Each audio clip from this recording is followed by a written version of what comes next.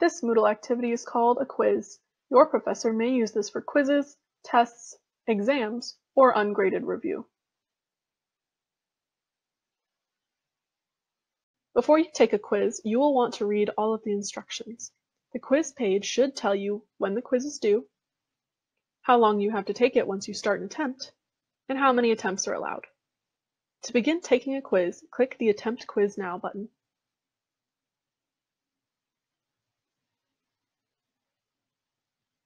Within the quiz, you can navigate between questions by clicking the Next Page button, or clicking the different numbered boxes under Quiz Navigation.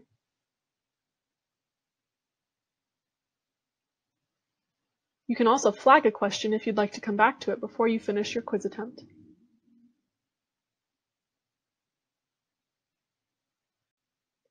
Make sure to read each question carefully. The most common question types you will find in a quiz are multiple choice, short answer, and essay questions.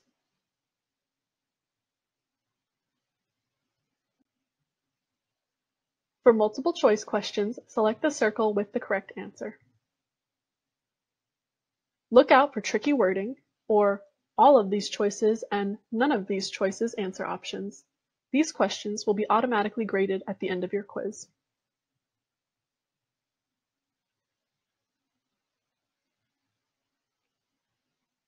For short answer questions, you will need to type out the exact answer. For essay questions, you will have a text box in which you can type out your full answer.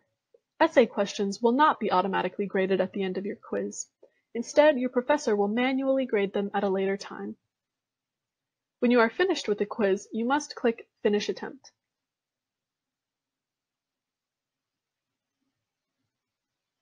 You can review your answers, at which point you may go back to the questions by clicking Return to Attempt.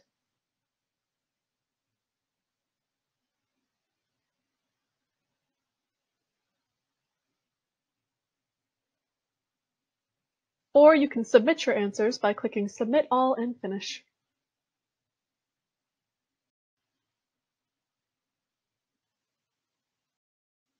Depending on your professor's settings for the quiz, you may or may not be able to see the correct answers afterwards.